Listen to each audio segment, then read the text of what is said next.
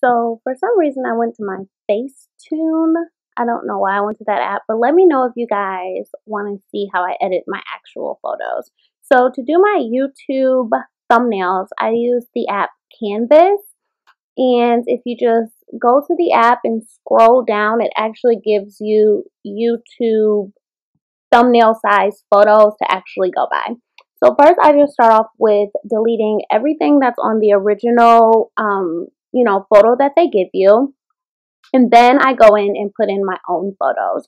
Now I like to use photos that you can really see what I'm doing. So whatever the video is based on, I like to use photos that you can clearly see that, in the flesh. And if my face is in the photo, I do like to use a photo that my makeup looks good, because even if it's not a makeup related video, I just feel like that's a good touch, and you want people to see, yeah, she's pretty, she's slaying, yes girl, yes, do it, do it, do it. So then I just go and I start adjusting the photos to how I want them to look in my thumbnail. It's really important to have the photos that you're using as zoomed in as possible, and if you're using text, it's important to have them kind of spaced out how you guys see I'm doing, because you like for your text to have kind of a clear as possible background so that your text can be easily read. A lot of the times I have gotten to the point where I like to use a white text because I think it just makes the photo look so just classic. I love looking at other YouTubers' thumbnails when they just have that pretty white text. So here is my finished photos, and now I'm starting my text. So they have a little plus sign at the bottom, and that's where you add your text. So you'll go to the plus sign, then where you see the text, just add that. Then it'll give you a box to just start going to town. Now I do my text in different text boxes, I should say, because I like for them to be different sizes and different colors, different fonts. So to me, I've just found it easier when I actually do them in different text boxes.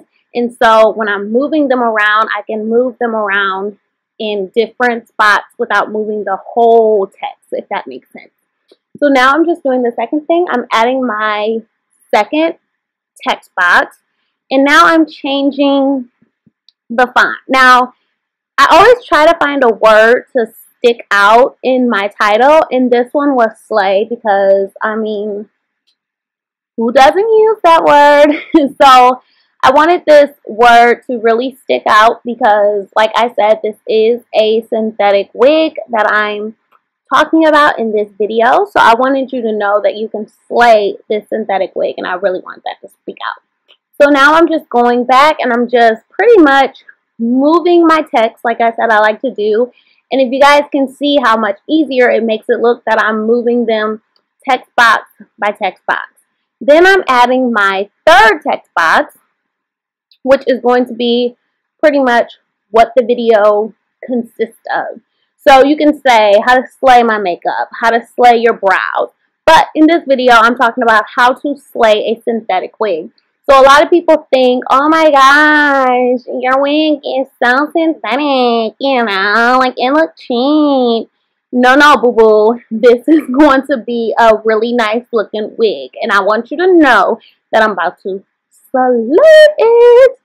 So if you guys notice, I did not put a synthetic wig in my title, but you guys will see a little bit further in the video what I did to switch that. So then, since I wanted slay to stick out a little more, excuse me, I added the color to yellow to pop a little bit more. I wanted it to still be a fallish kind of yellow, but I really liked this mustard looking yellow color.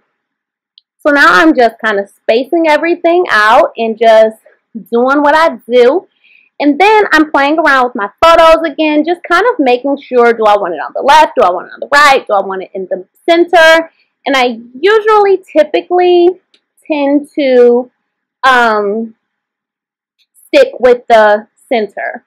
So then I went and saved that. It's just a little box. If you guys see me tap that at the top, it's a little box that you go to save that. And then I take it to Instagram because I've noticed that when you do it just emailing that photo from Canvas, it's not the correct size.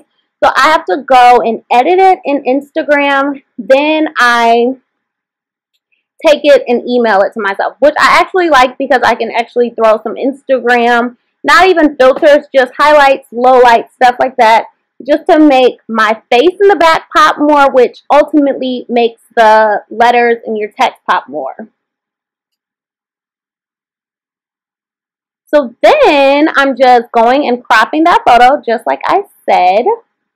And I'm just going to crop that.